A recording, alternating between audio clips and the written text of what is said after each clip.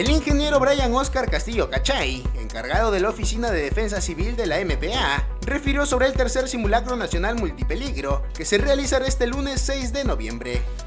Muy bien, a nivel nacional siempre se realizan los simulacros con el objetivo de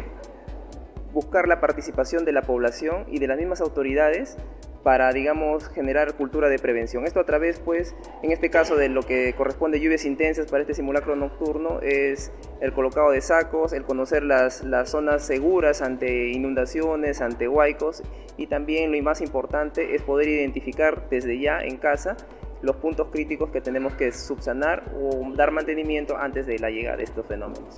Refirió que hay un pronóstico preocupante por las lluvias venideras en relación a la provincia y para Ascope, que tiene zonas montañosas, cerros, quebradas y que no solo va a ser afectado por inundaciones locales, sino también por huaicos y otros tipos de flujos. Por ello vienen realizando reuniones con las autoridades para coordinar medidas de prevención y alcanzar a la población lo necesario y puedan prepararse para la magnitud que traerá el Niño global.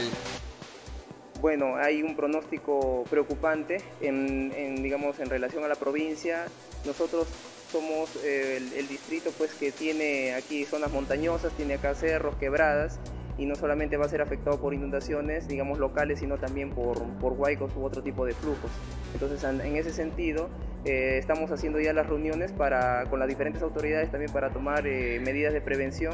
y alcanzarles a la población también lo necesario para que con anticipación puedan prepararse ante